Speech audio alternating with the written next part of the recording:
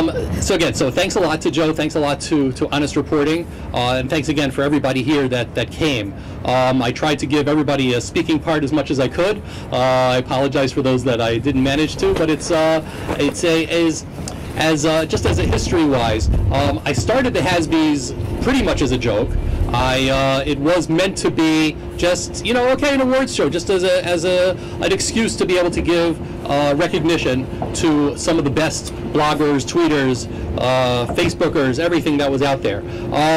But as it went on, people took it very seriously, and it turned into essentially a real awards show, as you see right now. And I couldn't be more thrilled, because this is what we're trying to do. The whole point is not only to celebrate the people that actually do the work, that the behind-the-scenes work that helps make Israel, to be able to fight the bad guys in Israel, to be able to give the true story of what Israel is and what's going on over here, to be able to give it to the world, which is it's really a sacred mission that we all do. But it's also, a lot of it is also to be able to give more, not just recognition, but also to give publicity to some of those of us that other people might not have heard of. It's really meant to virtually, when it was started originally, it was meant to virtually connect everybody, to let people hear, oh, I never heard of this blog before, I never heard of this person before, let me check them out. Now we have an opportunity to actually meet each other in person. So nobody could be more thrilled than I am about how well this is working out. So thank you very much for all of this, and for really everybody for coming. We're going to just get moving right along, because we do have a hard stop at 8 o'clock. And I do want to again mention that no photos or pictures of me that will be publicized anywhere for now. Maybe whether I'm ever going to come out is another story. But at the moment, I'm still anonymous, even though you're seeing me here. So I know it's weird, but that's the way things go. But nevertheless, so that's that's the main housekeeping thing. But we're going to get going right now to the first of the awards of tonight. The first award that we're going to be doing is the presentation for Best Article, and the presenter of this award is Yisrael Medad, who is of course, the blogger at the Right Word blog. He directs the educational programming and information resources at the Begin Heritage Center, and he has written articles for major newspapers, including the LA Times and International Herald Tribune. And once he took me on a very memorable tour of the Har HaBayit, which you can see on YouTube, and where we didn't have people screaming at us, Allah Akbar, amazingly. And but it was, and it really is, and it's it's really the only English language real-time tour you can see of the Har HaBayit without going yourself. So it's actually it's highly recommended that people go and check it out. But without further ado, we have Yisrael Medad to present the presentation for the Best Article.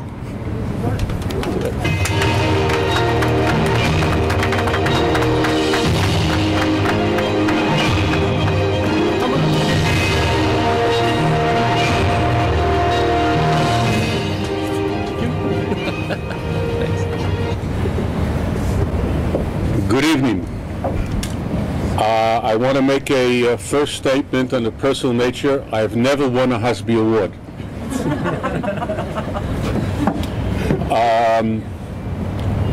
The award is going to Kay Wilson.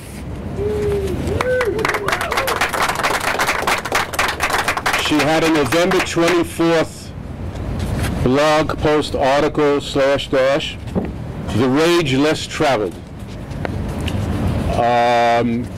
I was asked to prepare something, but of course I didn't. And since it's only limited to 3 minutes, and I don't want to ruin it for everybody else by taking up anybody else's time, and then everybody down, the 10th person down the line wants to speak for 15 minutes, I'm going to do it short. First of all, since I've been in the business a long time, I'm very proud to be connected both in whatever sense I am, both to Honest Reporting and of course to someone who you can't take his picture. If I block him out, you can take a picture of me. That's great. Okay? Here's the award. And here's the award. I want to say first of all that blogging and interconnecting and making a collective effort, even though I'm very far from socialism, is a very important thing, because we don't have too much power because of our natural gene pool, which says split as much as possible. You know, that's a synagogue I don't pray in. And since we have the Father with us, for those Jews who converted, that's the church I don't pray in. So we've got everything going here for us. So I'm glad to be part of this. The specifics that I picked out of Kay's article were two phrases. I even marked them in yellow, so it's not that I'm cheating. I really read it. Misplaced and dangerous morality. There are people around us who presume to be moral, and their entire value system, their entire world view is corrupted, is wrong, and leads to evil. Our neutral friends, not to mention those on the other side, simply refuse to recognize that that could be true, because we're all nice people. So I want to strengthen Kay's message on that point. The second point, she phrased it, righteous rage.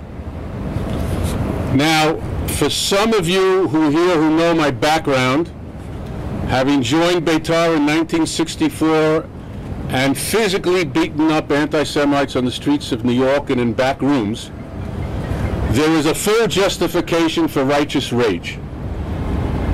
You could say that I was only 17 years old at the time, so perhaps I should have been a better behaved person.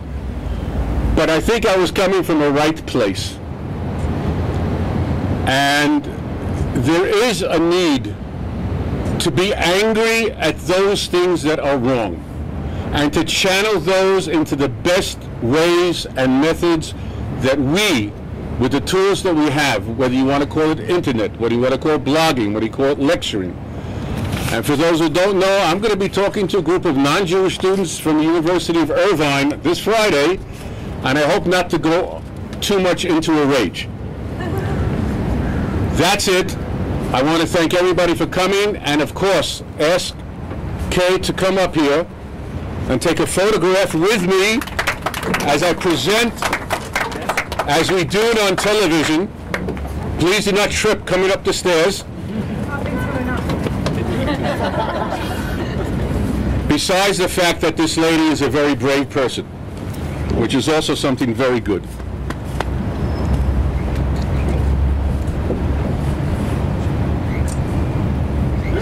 Ten more seconds, wait, 10 more seconds for those who didn't get out the cameras in time.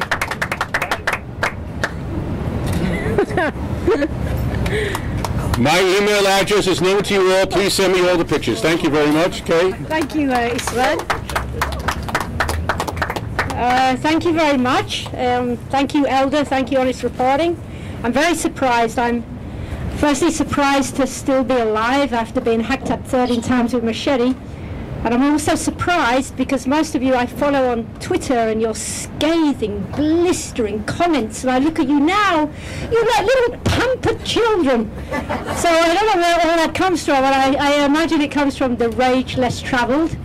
And just one word that I thought about, because I didn't know what I was going to say, but I live in Arad due to post-trauma. That probably doesn't help. But when I come up to Jerusalem, even though I was a tour guide, I still need my GPS, and I thought, how do I get to the building?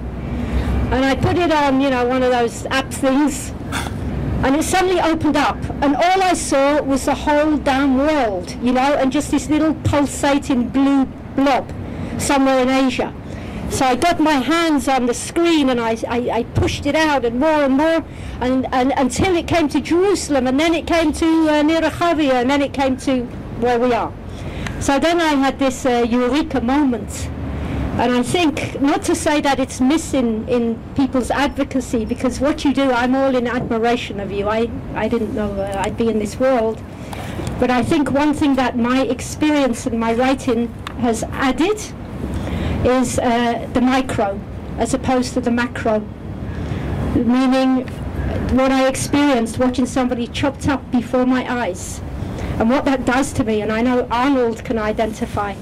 you know, and then the goodness that's come out of it, me hiding Muhammad Suwabi at the risk of my own life, and meeting Yahya Mahmoud, another up-and-coming Israeli Arab advocate, and the goodness that's come out of it. And I think the only thing I could say to conclude is we all go through bad things, maybe not everybody a machete attack, but I think the other side, they're so full of pathos, and it speaks to people. And if we can grab something that moves us, that speaks to our own humanity, and somehow inject it into what we do when it's appropriate, I think it can make for a better world, and it gives me a lot of hope. Thank you very much.